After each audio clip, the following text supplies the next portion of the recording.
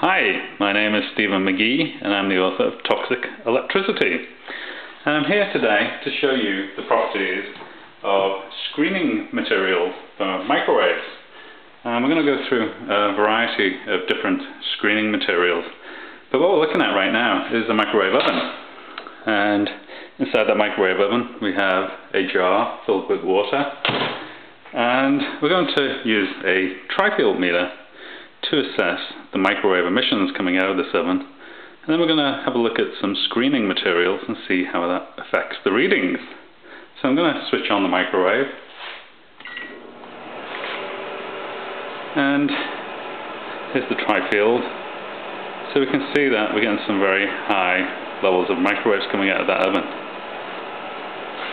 So the first material we're going to use is a piece of foil.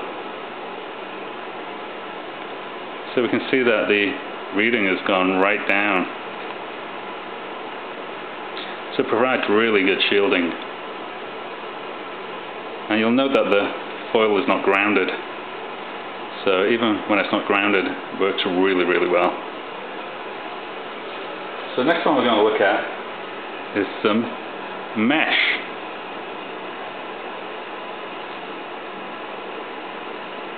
So this is just aluminum window screening mesh.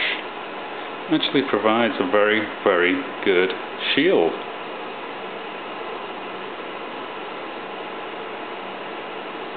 Almost completely kills off the signal. So a lot of homes are built with Stucco chicken wire. So let's see what that does. It doesn't really do anything. And that's because the holes are too big. These holes were the size of the holes in the screen of the microwave, then it would provide a very effective shield. But stucco doesn't really work because the holes are just far too big and the microwaves just pass straight through them. And this here is a number of cards I've painted with various paints. And there's 6 of them. So we're going to put these in front of the meter and see what happens. So as you can see, our meter is definitely picking up the microwaves. And we can see that when it comes to these emissions from microwave ovens, that it doesn't really work very well, paint. Although you can get certain paints that are certified to block this radiation. They are generally carbon-based paints. So there you have it. There's microwave screening for you.